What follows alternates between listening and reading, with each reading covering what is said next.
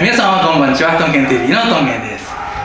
今日はですね、まだ鉄仮面の DIY になります。あるものを取り付けようと思うんですね。ちょっと今から出しますね。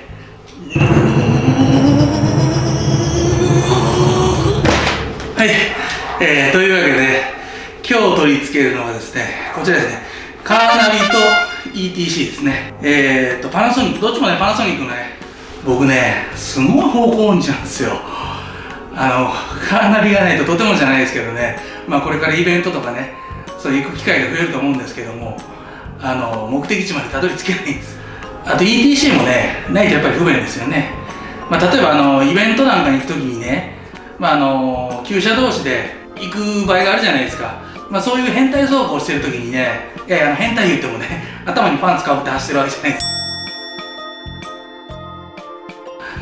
そういう変態走行してるときにね、やっぱその料金所のとこで一人ちょっと ETC ついてないとね、やっぱみんなに迷惑かかるんで、ちょっと今回ちょっと一気につけてしまおうということにしました。前回動画でね、鉄仮面のカーオーディオをつける動画を上げたんですけども、今回もあそこまで苦労しないと思うんで、まあ、パパッとつけてね、パパッと皆さんにねお届けできるように、よろしくお願いします。俺何撮ってんだよカメラ、おい。ETC とカーナビ以外にね買ったものがあるんですよ。電源分岐ターミナルとアースポイント増設ターミナルってやつですね。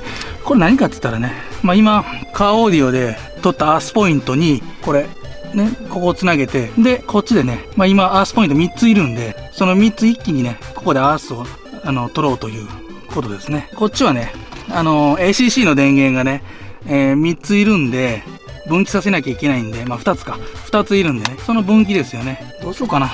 まず ACC とねアースポイントのね、あれこれアース抜けてるやん。あれアース抜けてないかこれ。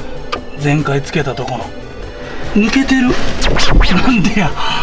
おいおいおいおいおい、そんなバナナアース抜けとんがな。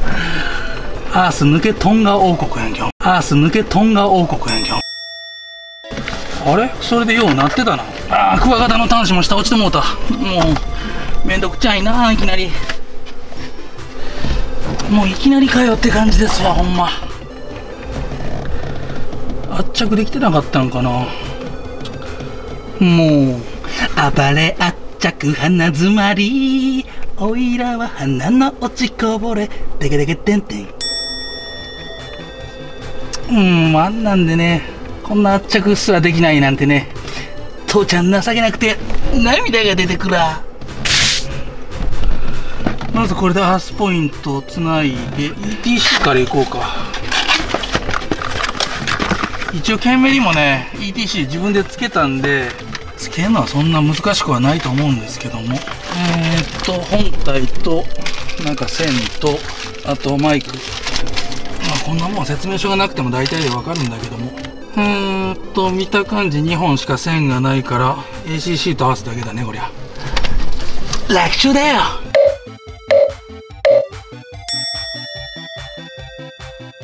線が長えよ。余った線をやな。余った線をどこに隠すかやな。もう皮も余るし線も余るし、これやな。これをこの横からはわしていかなあかんわけやね。このカバー外せるんかな。外せるはずなんだけど外し方がわからんな。また強引に行くと悲惨なことになるから、あんまり強引には行きたくないんだけど、この横のカバーね、どうやったら外せるんかな。まずアースつなげといて、このハンズフリーも絡んできやがる。なんちゅう長いんこれ。このインシュロックで、まあとりあえずこんな感じでまとめて、ACC の電源分岐さそうか。 ACC の分岐、これ決線せなあかんのかい。めんどくさいな。これを切らなあかんわけやな。ほんじゃこれを切って、あ、いや切らんでもええんか、こっちは。じゃあこれをこっちを加工すりゃいいんか。あれ、かしめるやつが、あれ、押すばっかやんか。押すばっかじゃねえのこれ。嘘。うわ、メスの方がない。マジでこばっかやんか。こばっか。買いに行かなあかんやんか。しゃあない、行こうか。まあもうめんどくさ。コーナー行ってきたんですけども、ギボシ端子売ってないんですよね。でも仕方ないんで、もうこの絶縁スリーブってやつで、こっちをね、もうギボシついてたんですけど、今切りましたもん。これで圧着する。ほら。あー、出てきた。おい、圧着できてない。よっ。これで抜けへんやろ。よし。これでね、今 ACC の、分岐。オーディオもこれギボシになってるんか。あ、さっき切ったやつ使おうか。さっき。よし。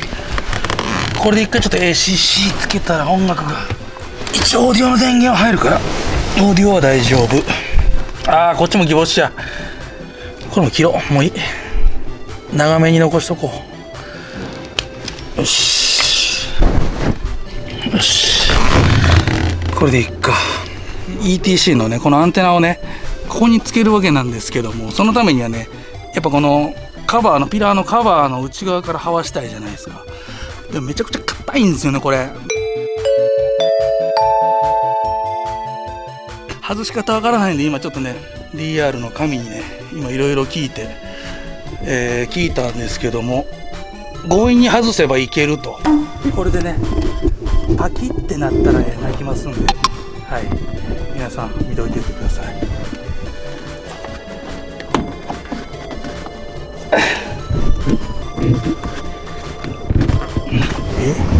なんかが引っかかってるんだけどな。これ強引にいっていいの？いや、割れそう。めっちゃ怖えぞ。なんか割れそうやぞ。うわ、なんかこんな外せんのかな。よいしょ。買って、お、外れた。ああ、こうなってんのか。外れた。こうなってるんですよ。こういうこのボタン、なんていうんですかね、これでね、はいはい、外れましたよ。これ強引にこれね、ここで止まってるんですよね。これここね、ピコピコピコんで次これですよ。これをね、どうやって外すかなんですけども、ここにね、このバイザーのこのネジがねついてるんでね、このとりあえずちょっと半分だけ外して、これがちょっとでも浮いてくれたらね、その中にね入れられるんでね。あ、落ちた。にゃんごにゃんご。こっち側のネジを外したんですけど、全然浮く気配すらないぞこれ。これめっちゃ、これ全然、あれ、全然隙間が開く気配がないぞこれ。これどうやって CPN さんに聞いたんですけども、 CPN さんの鉄仮面はこの内側に線入れてますよって言ってはったんですけど、こんなんどうやって剥がすん、こんなん。こんなん絶対無理。いや、これ全部取らなあかんのかな、やっぱり。いやでもね、半分だけにしてもちょっとぐらいなんかね、ここがパカッとでも開いてくれたら、なんかこれ、そういうことか。強引にいけ、いけたよ。ちょっともう年月が経ってくっついてたけども、これ、そういうことね。強引に剥がしたらいけたけど、じゃあこっちもビス外さなあかんな。ほら、おっしゃ。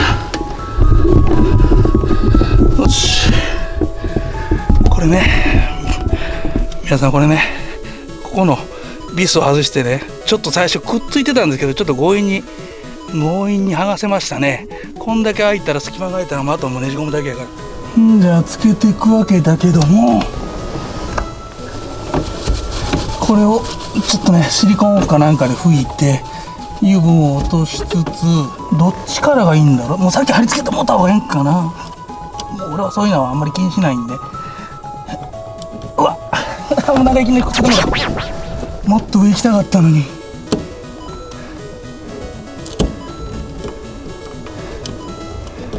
よし、線が入らんぞ。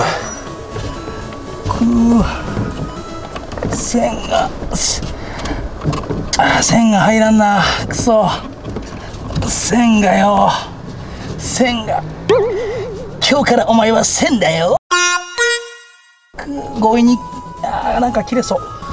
大丈夫かなこれ。くそ、もうちょいなんやけどな。おっしゃいった。おっしゃいった。これでいいんだね。なんか気持ち悪いな。なんかここでやったら切れそうな。なんかしっくりこんな。これもしかしてちょっと削らなあかんのかな。これちょっとこのままじゃ無理やな。ちょっと加工せなあかんなこれ。ということはこれ全部取ろう一回。とりあえずこれ一回挟ん。うわ、めっちゃ粘着テープでがっちりいってもうてるやんけ。くそ、めっちゃ粘着テープ強いし。なんやねんこの謎の粘着力。くそ。取れたけど、こっちのピラーも外れたから強引にいったら外れるやろ。よし、これであとこのねミラーのこんな時に限って、よっしゃ、強引に外しちゃった。よし、要はねこの部分ね、ちょっとねガラスと今もう言ったらフラットになってるんで、この線の分のねちょっと逃がしを作ったらなあかんですよね。これね、このままやったら線が断線するんで。はい、それではねちょっと加工していきたいと思います。これ素材がねアルミですね。アルミだからこの辺ちょっと切っていきたい。僕結構性格大雑把なんで勢いに任せていきます。ジグソーで切ります。先に入れたぞ、大丈夫かな。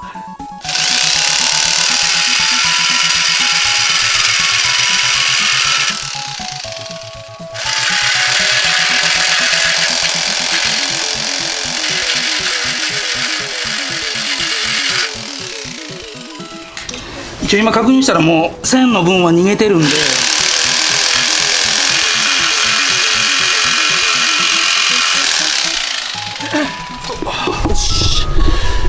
こんな感じでねできましたね。これが線ですね。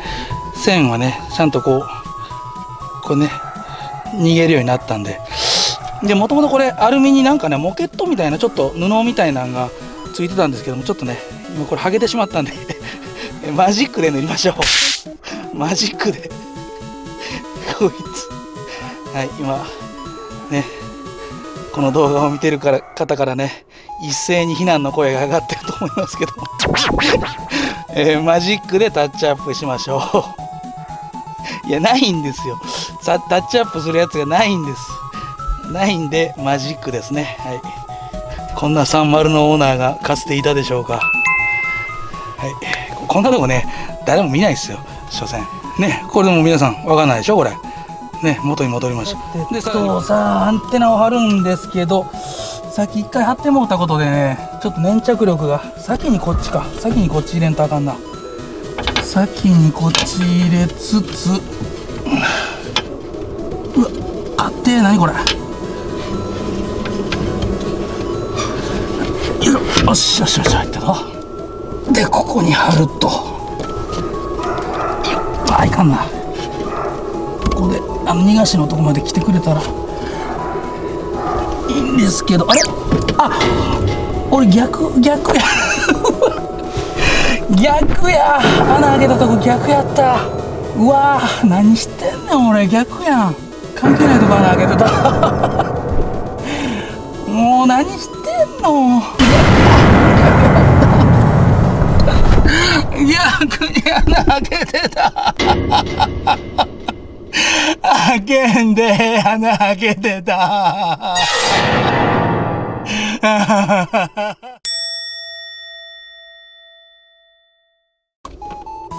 あ、くそ、また粘着、この粘着剥がさなあかん。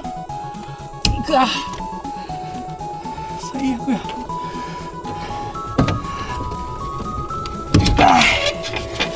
ああ、こっちじゃなかったよ。バカ、俺のバカ。ああ、間違えた。こっちじゃなかった、こっちだったんですよ。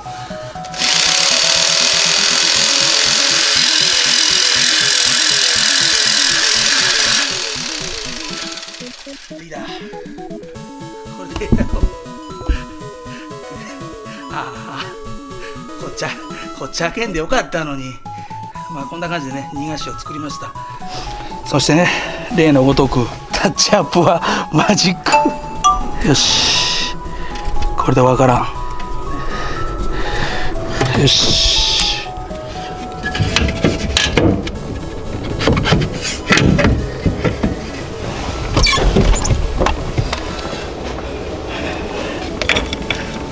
もう2回も外してるから、このアンテナがもう粘着力がない。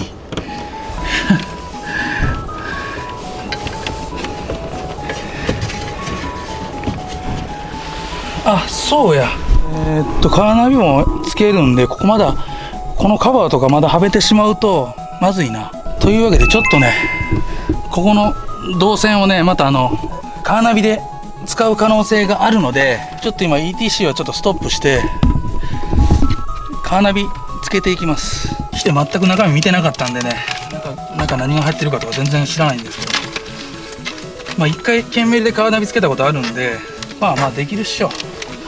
あ、カーナビちっこ、5インチってちっこいなこれ。あれ、ケンメリのあれ7インチなんかな、間違えた。これカーナビの本体でしょ。あれ、なんかこの窓になんかアンテナみたいなのつけなあかんかったんちゃうかな。違うのかにゃ、どうなのかにゃ。アンテナいらんのかこれ。アンテナついてんの G11200VD のみ。どうやって受信すんの。じゃあどうやって受信すんのさ。あんたあの子の何なのさ。あれ、これアンテナ入ってないよね。なんでアンテナがいらないタイプとかってあんの。もしかしてアンテナってこれ大丈夫これ。昔の携帯やん、ガラケーやんこんなん。これいけんのこれで。嘘。窓に貼ったりとかするやつじゃないのアンテナって。ガラケーやんこんなん。衛星が進化したからガラケーでも受信するってか。本機は GPS 準天頂衛星システム導きで行いますと。3衛星で導きグロナスで GPS だから、ガラケーでもご安心くださいって書いて、信じていいのかにゃ。こんな現代に平成時代のアンテナみたいなのでいけるんかね。まあいいや、ないんだから仕方がぬうとりや。じゃあもうこれつけていこうか。じゃあ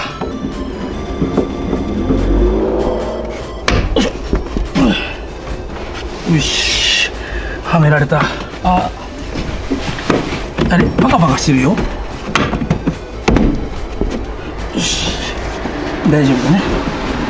よし、パカパカはしてないね。これまたさらにここも外さなあかんのか。ダッシュボードも外さなあかん。こんな感じです。ここね、2箇所ビスで止めてるんで、それを外せばこれダッシュボードパカパカになるんで、パカパカになったらここもね、コンピューターが入ってるんですよ。コンピューターが入ってるところ、もともと僕ビスついてないんではめてるだけなんで、ここから通します。DR30 ってね、平面がないんですよね、フラットな面が。だからここにつけようと思ってたんですけども、この吸盤になってるんでね、ここにつけようと思ってたんですけども、こう貼り付かないんですよ。だからあともう全然はめるとこがないんで今ちょっとね、灰皿の上に乗せるという、もう今んとこここしかないんですよ。もうそれがね、もうここにターボタイマーあるんですけども、ターボタイマー僕使ってないんで、ここをね、なんかプラスチックかなんか貼り付けて、そこを平面にして、でそこで吸盤貼り付けるか。ああと思った。今ちょっとね、本当に置く場所がないんでね、灰皿の上という、こんなもんあかんやろっていう感じなんですけどもうあかんわこれで。画面も思ったより小さいしね、配線はね綺麗にすごいできたんですよ。配線ね、見てください。こんな感じでちゃんとあそこ切ったから逃げてるでしょね。でこのカバーの内側をずーっと這わせて、で結局ここもねこの中に這わせて、でこの下を通って、でこっちに来てると。この辺はぐちゃぐちゃなんですけど、これまたおいおいねちょっと綺麗にしてきます。これで一回ね、この ETC がねいけてるんかどうか、ちょっと一回高速乗ってみますわ。つけましょうね、エンジンを。はい、ゴリラは今つきました。ゴリラはついたけど ETC があれ電源つかんのこれ ETC なんであれ。オーディオも使えなってる。オーディオも使わんっていうことはおかしいぞこれ。ゴリラはシガーライターからの電源やからつくのは当たり前として、今ねなんかいろいろごちゃごちゃ配線とか触ってたらなんか電源つきました。でなんかうるさい。何これ。わかんない。うるさいなこれ。うるせえなこいつ。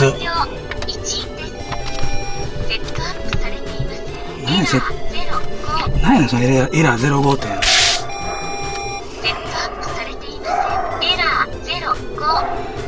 カード異常なんで。うるさいなこいつほんまに。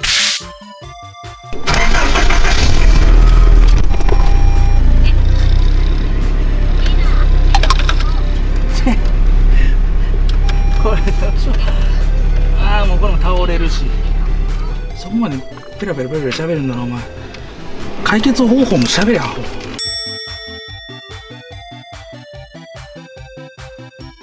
ちょっとETC のお姉ちゃんに謝らなくちゃいけないことがあります。これ僕セットアップってしてなかったんですね。その自分の ETC の車載機のデータを登録しなきゃ使えないらしいんですね。買った時にしてなくて、それをオートバックスでやってもらうみたいなんで、できたかどうかっていう動画をねまた後日あげます。これで終わりたいと思います。また今回もねドタバタしてしまいましたけども、これがトンケン TV の売りなんで、楽しんでいただけましたでしょうか。ではまた次回の動画でお会いしましょう。バイ。